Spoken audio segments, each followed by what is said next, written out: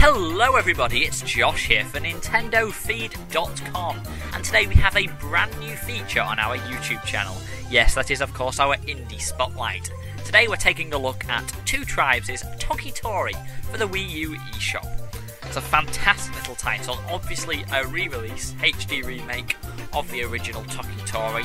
There is a Toki Tori 2, a sequel, but I have to say that I much prefer the original.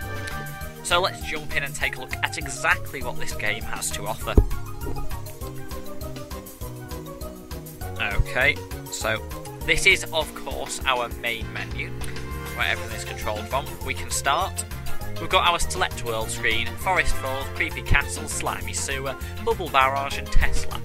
I've only unlocked forest falls because I haven't had this game too long, and to be perfectly honest, haven't had much of a chance to play around in it, but still. Okay, let's take a look.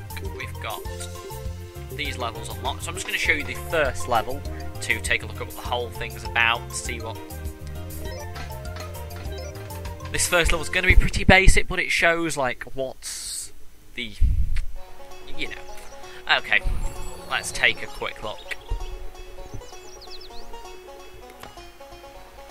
It's pretty much jump, run along, pretty easy stuff, to be fair.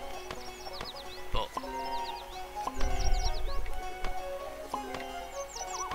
this level's all about just running, climbing, jumping, you know, that kind of thing. Pretty easy compared to some of the later levels. Obviously, I've got the Game Boy Color version of this on the 3DS Virtual Console, and I have completed that one because I really enjoyed it. Really enjoyed it. So I'm hoping to complete it again when I get the time, but it's a nice title to have, especially considering it was only like £1.79 when I picked this up, and I think it's that price now on the eShop, so go and buy. Let's try out level 5, something that introduces a few new elements to the game. Okay, so this is a simple case of avoid this dude. He walks past, we walk behind him. Oh. Yeah, walk behind him and not jump into him. Yeah, that's a great feature of this game, and it is the rewind function, so you can just rewind if you make a doo-doo, as I like to say. So there, okay, when he goes back again, we'll follow him, not too closely this time. Up here, and let's use our teleport up to the top. Let's grab these. Grab these, here we go, over these lovely logs. Okay, down here, grab this. Very simple, and our last one is over here. Pretty easy stuff, I'm sure you'll agree. It's a very nice little time. I'll just show you something a little bit more difficult, so we'll move on to level 8. I wish I could show you some of the further levels, but I haven't actually unlocked those yet. Okay, so here we've got this ice gun thing. We can just shoot him down. And I think our ice gun is unlimited on this particular level, so we can ice baby to our heart's content. Last one, pretty easy stuff, yeah. So that's what some of the levels look like. You can get it in normal, hard or bonus. If we go back, we've got the different worlds, obviously. Here we've got start options and a link to Toki Tori 2 Plus on the Wii U eShop. So look in options.